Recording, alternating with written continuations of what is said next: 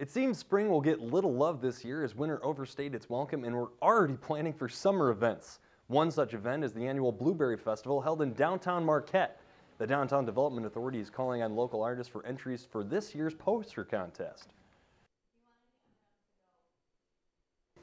So the posters can be designed really in any directions that the artist wants to take them, whether they want it to be a depiction of the festival or just an interesting picture of blueberries in whatever scene they decide to take it. So we really are open to a variety of different entries, and like I said, it's a public vote, so ultimately it's the public that decides.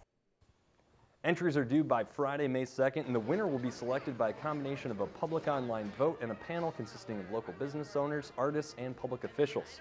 The winning design will be printed on all promotional material for the festival, and the winning artist will receive $150 in gift certificates to downtown businesses. This year's Blueberry Festival will be held on Friday, July 25th. Rules and guidelines for this year's contest are available on the DDA's website, www.downtownmarquette.org.